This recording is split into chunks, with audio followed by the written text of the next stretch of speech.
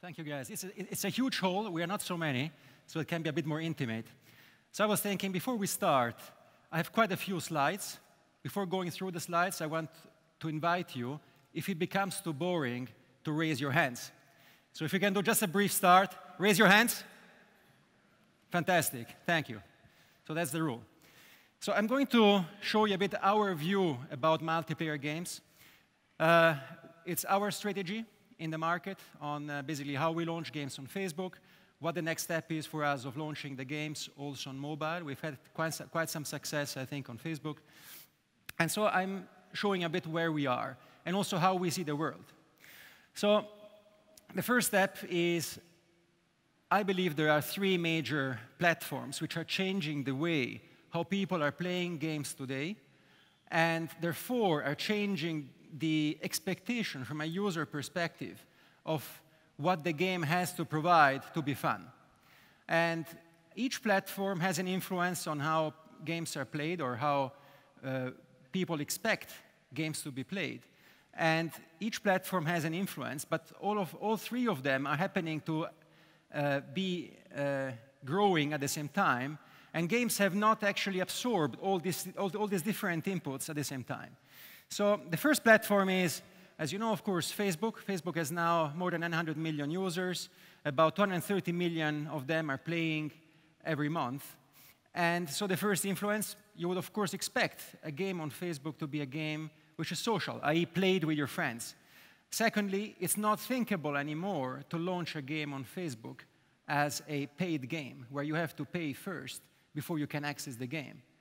It seems strange, but this was actually the reality just a few years ago, where downloads, you had to pay first €9 or $9. Later, the price went down to €0.99, but you first had a door in front of you. So people who are playing on Facebook expect not to pay to access your game. Second change is smartphone. So last year, there were more smartphones sold than babies born worldwide. There were about 500 million smartphones which were sold last year. There was a second point in common with babies. So when you play on when you have a baby, how many of you have a baby? Sorry, first of all. Great. So you know, I guess, that when you have a baby, it's very difficult actually to plan how much time you have. You put him asleep now, but maybe 5 minutes later, he's awake again. So now imagine you're a mom, you're at home, and you are playing your game. You don't know exactly how much time you have, but you still want to have fun.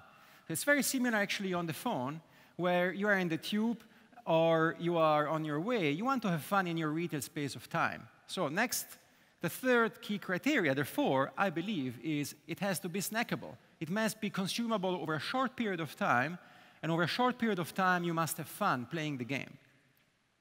Third platform is tablets. So what is a tablet? Is it a mobile device, or is it a non-mobile device? It's actually a mix of both, because actually many people play or use a tablet at home. It's substituting, in many cases, the usage of a PC. I think that the negative impact on PCs has been around 25%. And this year, the expectation is that there will be an installed base of around 200 million tablets worldwide, and it's going to grow next year to double to 400 million. And there are about 2 billion PCs installed. So it's around 20% of the installed base by the end of next year. So it's quite a big installed base, especially if you consider that it's not like eating a chicken where it's often like when you eat a chicken, and a person eats a chicken, the other one eats none, so the average is half. The same is also here. Many of these people actually are playing in the US and more developed countries. So there's a very big average of people using a tablet. And the key thing, I believe, is going to be that when you stop on your computer and you continue on your tablet, you want to have a seamless experience. So the differentiation, the difference between mobile and non-mobile, I think, is going to disappear. And this is going to have an impact, I believe, on how people want to play games. And we had a question this morning at one of the panels with some of our players. And they said that they want to have a connected, fully synchronized experience. So this is why multi-platform games are important. So I'm going to talk to you about those 4 key criteria. And I believe that what we are doing, most companies here are developing casual games. I think we have a genre of games which fits perfectly these 4 criteria. And key reasons are that casual games are snackable. They can be played over a short period of time. Number 2, also, they fit very well every screen device. And so you always have to conform first to the lowest common denominator, which is the smartphone screen device. So stop with the generics. You all know what I said before. But I think it's interesting to present to you what we have been doing with this basically so far and what is the plan going forward on how we want to incorporate this in the product. And I'll show you quite a few product slides. Many of those are shown for the first time because we're going to release the first mobile game very soon. And these are the first pictures. So the launch strategy we have is one which applies to us. Some companies may have a different launch strategy, but this has been working quite well for us so far. So we've started the company back in 2003. We started the company on the web. So we developed around 80 new games every year, a portfolio of around 150 games. And we then launched our first Facebook game only in April of last year. And so I want to talk to you first of all about this first experience of how we did this. So the games you play on king.com on the web are games which you play in tournament. So you play the game up here, which is Bubble Witch, in a tournament fashion. So the game lasts around 3 minutes. And the highest score between you and another person which has been matched with you according to his skill basically wins. That's the model. What we have done, the game was very popular, was going really well on king.com, so we brought this game to Facebook. And what we did for bringing this game to Facebook was to add to the game, to this proven game, the Saga framework. And the Saga framework basically encompasses a few things. First of all, we integrated in the framework all the Facebook features, all the common features you know, so from the login to you can see your friends, you can invite your friends, you can post, friends can see what you are doing, the scores you have achieved, etc., etc. But we made it more fun by adding context. So you play the same game you see before, but you play it in a progression where you move from level to level, and we have more than 200 levels on Bubble Witch Saga, by accomplishing a minimum score. And when you get the minimum score, you can move to the next level, and you can see your friends positioned on this landscape. So it's more fun than playing the game by yourself, just based on points, because here you can see where you are, you can see progress. And it's not time-based, so you can take all the time you want in the world to actually finish your game. The third component of what we did, and is also embedded in the Saga framework, which is actually more than a framework, it's actually a platform, was to add a business model, monetization, based on this progression. So you get 5 lives to complete your journey. Every time you don't achieve the minimum score, which allows you to progress to the next level, you lose 1 life. After you lost 5 lives, you have the following options. You can wait and come back tomorrow, you get new lives. You can invite your friends, you get new lives. You can watch a video ad, you get new lives. Or you can play immediately by buying 5 new lives. You can also buy unlimited new lives, which is considerably more expensive. And by doing so, let me see, sorry, by doing so, sorry, this was the first part. Then the difference also versus what we did before was not just to launch the game. On king.com, we launched the game, and that's it. On Facebook, we launch the game, and then we start optimizing on the game. So I'll show you here some examples of optimization we did. This is the cemetery. Levels from 6 to 15. So in the cemetery, we saw that we had a problem. At level 9, we had 28% of the players who reached level 9, but then got stuck. And then we had only 4% of the players who reached level 10, and therefore, at level 14, we only had 3% of the players. We wanted to, and we had more than 200 levels. So what did we do? We checked what was the problem at level 9. Level 9 was a fun level. However, the score to be achieved at this level was actually very high. you can see here the score, and by playing the game, you had to complete the whole, you had to be up here to finish, but it was quite tough. So the easiest solution, just normal thinking, is we reduced the target minimum level to achieve to pass the level. What was the consequence? The consequence was actually very positive. We saw that at level 14, we had now 31% of players instead of 3%. Now, this is a very small example of optimization post-launch. So having done all of these things, we repeated the exercise for a few more games. So we now have six games launched on Facebook. And we launched the first game, Bubble Saga, in April of last year. And we are now at around 12 million DAUs. And we're now number 2 on Facebook. So it has been a very positive development for the company. It changed it shifted also the focus of the company, meaning that we moved the funnel from the web now to Facebook, which is now the largest traffic acquisition for us. All very exciting. The other exciting part is that we have now 2 games among the top 10 on Canvas on Facebook. So we have Bubble Witch Saga, and we have Candy Crush Saga, which only launched 3 months ago. So, and all the other games most of the other games actually are above 1 million DAU. So I think it's very encouraging for all of us here, meaning that this is something which is possible. So it's not game over on Facebook. Now I would like to talk about the next step. So far it has been super exciting, and we are just at the beginning of our venture on Facebook by launching more and more games from our portfolio. But the other exciting part in front of us is actually mobile. And I'm going to show you now something which I haven't shown to anyone yet, and it's what we are doing on mobile. So before I start showing you some more detailed slides on the product, the key challenge on mobile is discoverability. So there are more than 500,000 apps on the iOS store. This one is a real picture from the San Diego Marathon. And chance is that the San Diego Marathon actually also has around 500,000 runners every year. So now imagine you are one of these runners. So where are you? Opla, sorry, went too far. You're now one of these runners. So if you are somewhere here, or even if you are here and you're really good because you are just here, it's actually not enough. Because you have to be one of these guys here. You have to be one of the 10 here. Actually, 1, 2, 3, 4, 5, 6, 7, 8, 9, 10. If you're not one of those, actually it's irrelevant. Because so far, unless you are in the top 10 on the iOS store, you will not be picked up.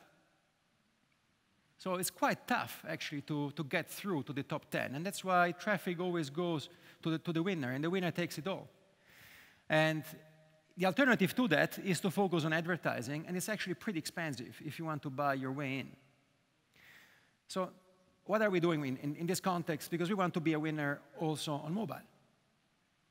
And we want to win on mobile. So an interesting consideration here is, again, Facebook. So the Facebook app is the most frequently downloaded free app in the App Store, both on iOS and on Android. And it's actually pretty relevant. And Facebook has around, I think 50%, around 500 million users who actually are accessing Facebook on their mobile. So why is this relevant? This is pretty relevant because Facebook allows you to play a multi-platform game because there is no more distinction between PC or mobile. And this is, for example, an example of how this could play out. So I'm playing my game on my computer using Facebook, on Facebook. I send a request and invite, for example, to a friend, as you saw before. I finish my live, I invite my friends. So my friend receives the invite here as a notification on his mobile, on his iPhone. And immediately in the notification, there is also a little button here. And when you click on that button, it links you directly to the iOS store, to the App Store, where you can download the game. So you bypass the top 10, you go directly straight into the store to where your game is, and you can download the game. Now, my friend is starting to play the game. He plays the game, it's great, he likes the game. He also sends out other requests, other players see, and these friends of his may be, again, on a computer or on a mobile, it doesn't matter. and the circle basically starts again. So there are different tools or different channels of communication on Facebook, and it's actually totally irrelevant if your game is on Canvas or if your game is on a mobile. The notifications, the news feed and timeline, and the bookmarks, they will go both to the computer and to the mobile if the game is mobile enabled, i.e. if you have a game which is available both on the mobile and on Canvas. So some examples from the industry. Some successful companies, basically success stories here have been the Bingo Bash. Bingo Bash, these are official numbers. They show that their experience was that the Facebook connected users, they play 30% longer, they play 65% more sessions, but more importantly, they also spend 80% more. Similar experience also from Wooga with their Diamond Dash game. The users who are connected with Facebook, they are 8 times more likely to pay, and they spend 50% more. So these are very relevant numbers in this very competitive environment. And Wooga got for the Diamond Dash Mobile, they got 18.5 million redirects from Facebook to the App Store. If you had to pay €1 for each install, you would basically be paying 18 million. That's quite expensive. So now I'll tell you a bit more about our plans, and I'll show you something about the product. So Bubble Witch is going to be the first game. We have more than 40 million installs, or people who have installed the game on Canvas on Facebook. And from day one, all users who have an iPhone or an iPad or an iPod Touch and are accessing Facebook, they will see in the left navigation bar a link to the game, as you saw before, this link here. And there will be a little button here, and if you haven't downloaded the game and you click on it, it's going to take you directly to the App Store where you can download the game. So and now I'll give you a preview of the product. So please, I'll apply again here briefly the role. If you're bored, raise your hands. Let's do a test again to wake up. Can you please raise your hands? Okay, not. Some people are already asleep. So I'll show you the product. This is now the mobile. I just took the screenshots this morning from the game, which is going to be launched soon. So here again, when you start, you see the landscape. You don't see anymore the full landscape, but you see when you are connected, the game is going to be seamlessly, fully connected to Facebook. I believe in a way which is unprecedented. So I think we have the highest level of synchronization, of full synchronization in the industry today. So let me take you through what this means. First of all, the progression is fully synchronized. So when you are, I am, for example, level 117 on Bubble Witch Saga on my computer.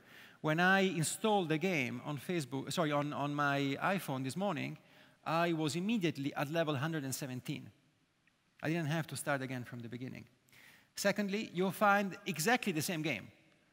So you have the same game on your mobile as the game you have on your PC, as the game you have on your iPad. Thirdly, and I think this is a prime, when you buy your virtual items, and these are some charms which help you in the game. So for example, this one here is the Charm of Precision, which when I shoot from here with the ball, I can basically see the angle at which I'm shooting at.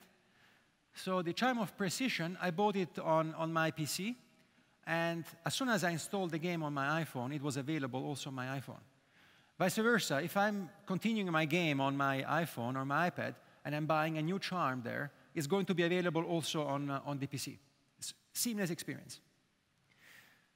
Also seamless experience, I reach now level 117, or I finished the level, I got a score, and I can see here where I am versus my friends, and this is updated in real time as soon as I finish the game. And then of course, all the Facebook features are all integrated. So for example, here I got a gift from Malika, and so I can reply to her and I can send her a gift back. So this is a very brief overview of the game, but it's a bit more complicated on mobile than it is actually on your PC, where you have always a synchronized game or a connection. Sometimes you don't have a connection, or you don't want to connect.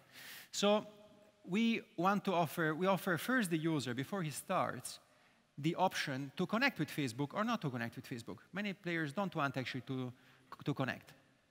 So we start, look, if you don't want to connect, you can also play disconnected. So therefore, we are providing the user also with a disconnected experience. The disconnected experience means that you are not starting at level 117, you're starting from level 1. And, and when you see your scores, you see your score, but not versus your friends, but against other people who have been playing the game, where we feed the score in.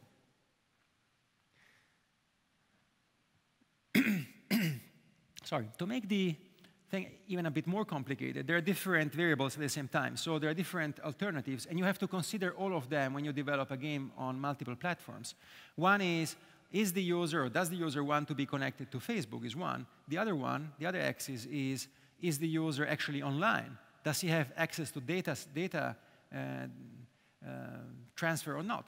If the user is in the underground, for example, then he still wants to play, he should be able to play without being connected. So you have to consider all of this. And when you consider the axis on is he online or is he not online, you have to analyze on basically when do you want to synchronize what data and how much data do you want actually to synchronize. These questions are extremely relevant because when you're on a mobile, you have to consider of the difficulties of the device, or the limits of the device, which are on one side the memory. The user may be playing other games, or maybe you having other applications open at the same time, and so there are limits. And also, especially in the US, data plans are not buy or eat as much as you want. You actually pay for each megabyte you are downloading. So the other axis is if the user. So there's a status quo, but the status quo may actually change very fast. So the user may actually decide that today he doesn't like to start with a Facebook-connected game, but tomorrow he changes his mind. Tomorrow he says, actually, you know what? It's cool. I would like to be connected. So you have to think, OK, what do I do then if the user suddenly actually changes his position? Now he wants to be connected, but he actually has played already 20 levels. He is now at level 117 on Facebook on Canvas, but he has played already 20 levels. And actually, at level 20 on his mobile, his score was higher than level 20 on the computer. What do you do? Yeah? So these are some questions you need to resolve. So one of the solutions we have, for example, used here at the end when you don't have any more lives and you are not connected to Facebook is we say, OK, you can immediately continue playing and get more lives, but in this case, you don't have the option to invite your friends unless you connect with Facebook. And this is one of the triggers, for example, to say to the user, now, there is an advantage in connecting to Facebook. This is the Connect to Facebook button. Yeah? So either you pay 0.69 pounds or 69 pence, or you connect to Facebook. This is in pounds because I use it because I'm based in London, but if you access it very soon in the US, you will see dollars there. So again, also here, quite a lot of optimization, a lot of fine-tuning and also learning, which happened before we launched the game. So we started first regarding touch controls. We had button touch controls, and then we decided that it's actually a nicer screen. It's a cleaner experience to have a tap anywhere to shoot instead. What did we also do? We changed from a lot of words and a cluttered screen to actually more icons, which give you a cleaner, nicer experience. We changed from this screen to this screen. Again, here, away from words, more to icons. We also want to have an experience where you use the same icons on whatever device you have. And then also what we did, and the user may actually not notice this in first instance, is we changed the landscape. It was quite a bit of work, but the landscape looks much better on the iPhone or iPad now than it actually was on the computer. And these are some of the things you find out when you develop the game. So to cut a long story short, the proof is in the pudding. What does it mean? The proof in the pudding means that you have to taste the pudding to say whether it's good or not. It doesn't matter how good the pudding actually looks. What is really decisive is the taste of the pudding. What does it mean for us? I think this is actually really important. All the work you saw before, all the work we have done for porting or bringing the game to Facebook, all the work we have done for bringing the game on mobile is actually totally useless.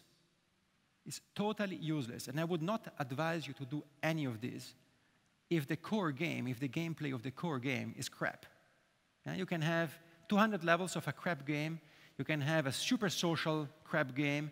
You can have the best multi-platform integration of a crap game is going to be a crap game. It doesn't change the world. So it's never going to fly. So I think for us, the essence of what we do and of our strategy is actually this, what I'm going to show you next. So we have now, and this is why the web for us is important, and this is why for some companies this applies, for some other, the strategy does not apply. For us, this applies because we launch new games on the web. And this launch process is actually very fast and also very cheap. So we have about 2 people developing a game for about 3 months. And so the cost is overall less than $100,000. We have now a portfolio of around 160 games. This means we can actually, we launch a new game, it's really, we can be fully creative. We don't care if the game fails. Actually, it's good if it fails because we hope to learn something from there. And I think that the core of game development is actually creativity. It's not the final optimization of it. So please incite your game developers to be as creative as possible because that's when usually hits. So in our case, we do this creativity on the web, and then we identify those hits. We bring those hits on Facebook first with a lot more work. We have there teams of 8 people working on the game for 6 months, at least. And then we invest more time and more resources to bring also the game on all mobile devices. And we have integrated and we have built all the common features on a platform where every time we launch a new game, we can integrate it there. So I hope I've given you a bit of an overview of what we are doing. And do you have questions? I see a board person over there. Yes?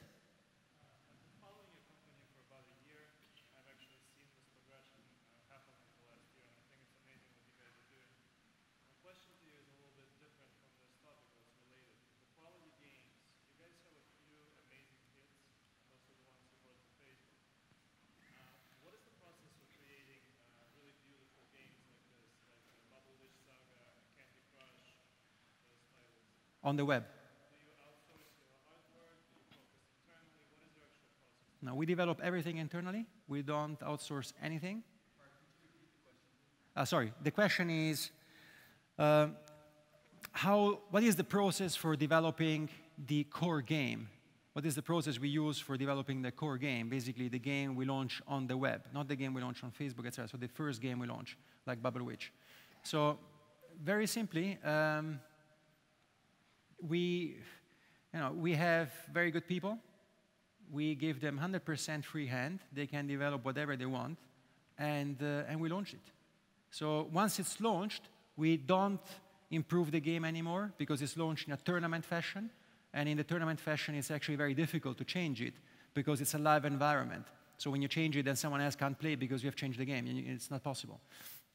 So, but we launch so many new games that one of these games pops up, and then and we have also failures. I think it's important to accept failure. But when you fail fast and cheap, then it's possible. And yeah, we develop all the games in-house. We don't develop anything outside. We used to license games in the past, but we're not doing it anymore. Any other questions? Otherwise, I think we have pudding time. Thank you so much.